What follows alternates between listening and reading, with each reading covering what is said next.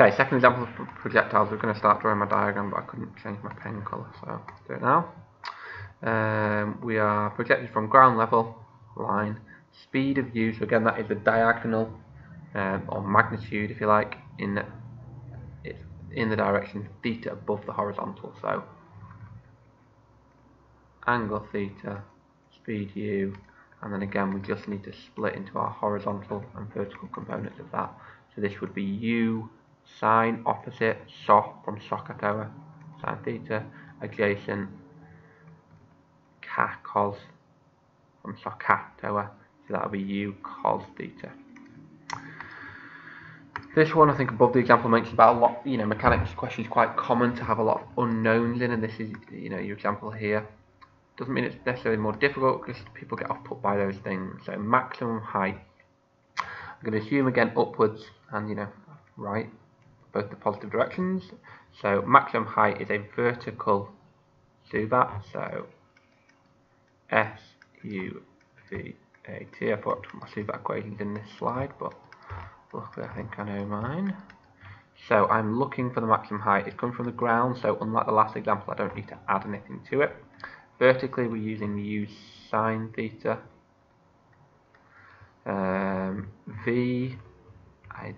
The maximum one will be 0. A is your negative 9.8. However, it's a show that question, and they're using g, so I'm just going to use negative g. Okay, t is not going to be involved, I don't think.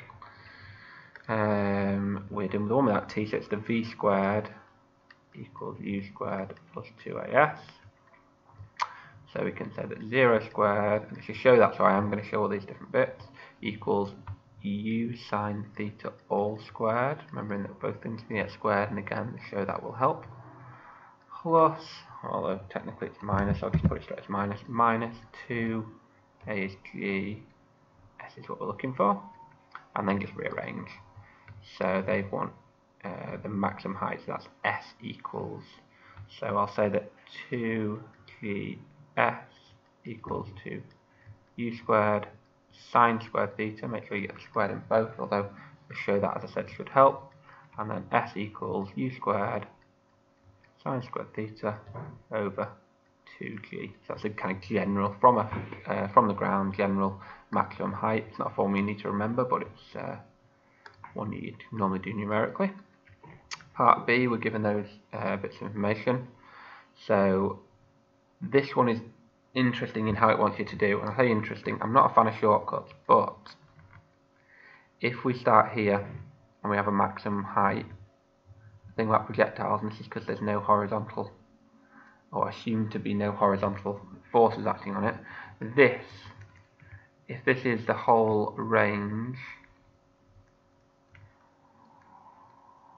I think that's on the one of the slides in the gap notes, at the maximum it will have gone half the range.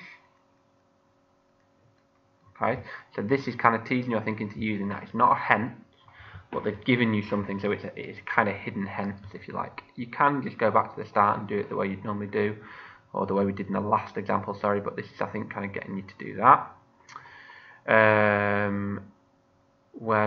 Although you can't actually find the time, feels like a hence, maybe not actually, because to do the range we need the time, and we can't get well, the time's not included in this formula, so felt like it was going to be a hence, maybe not. Right, anyway,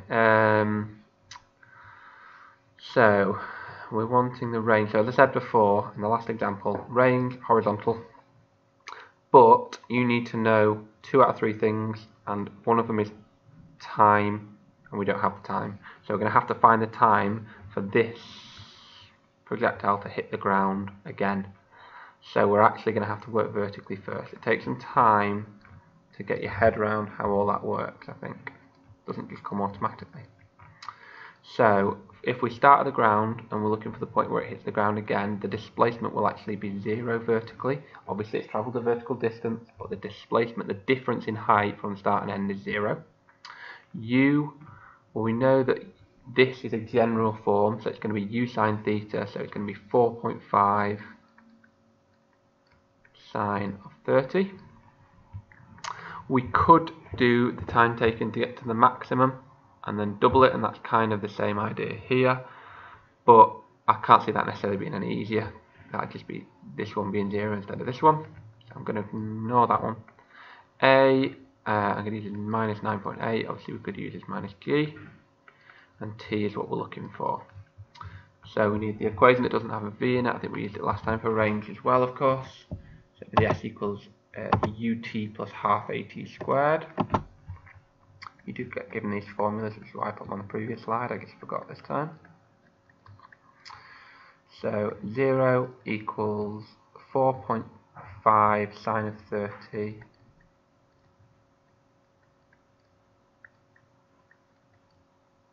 t, and then plus, so it's going to be minus 4.9 t squared. This is one that can be solved by doing a little single bracket factorization, but all I'm going to do is write it in my graphical calculator instead. I would actually normally take both terms over to the other side, so just be careful when you're solving it to either rearrange it or to type it as it is, but in the correct order.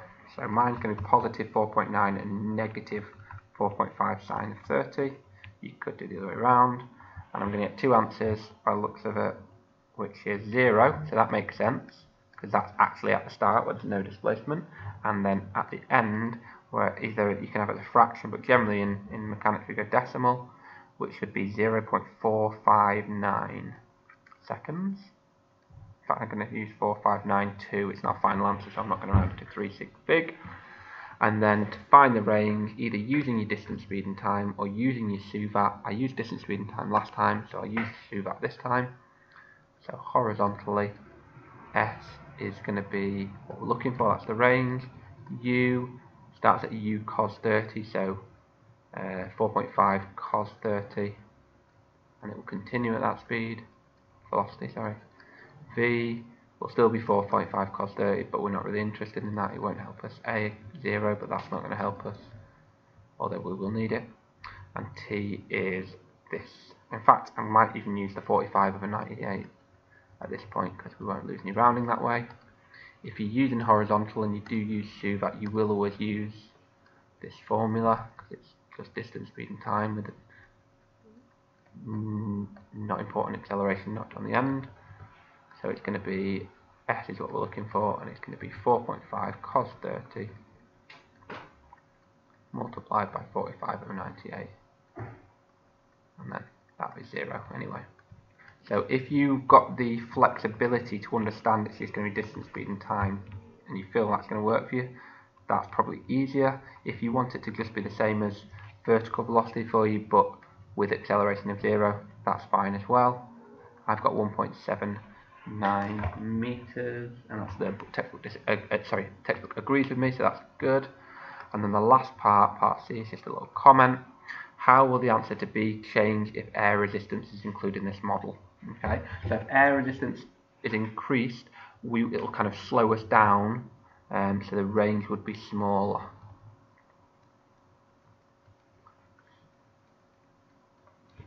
Okay, so it decreased the would have deceleration, I suppose, horizontally, but it's all about what we call the particle model, making something simple that we can kind of work it out, and having a balance between that and something very realistic, which we kind of get that balance in mechanics.